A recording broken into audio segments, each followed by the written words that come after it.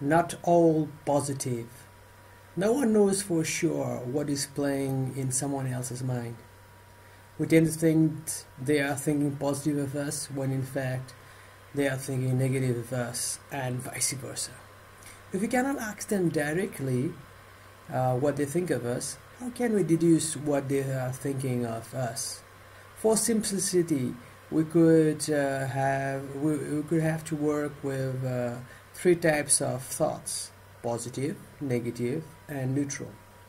If you call someone and the person is excited to hear you, then definitely he is positive towards you, unless he is a great actor and has every reason to hide his negativity.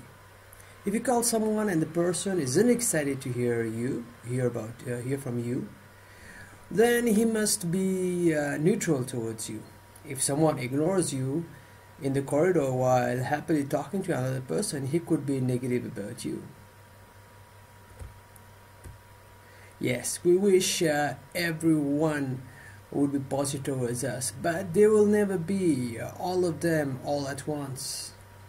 We have to live this incompleteness. That is called living.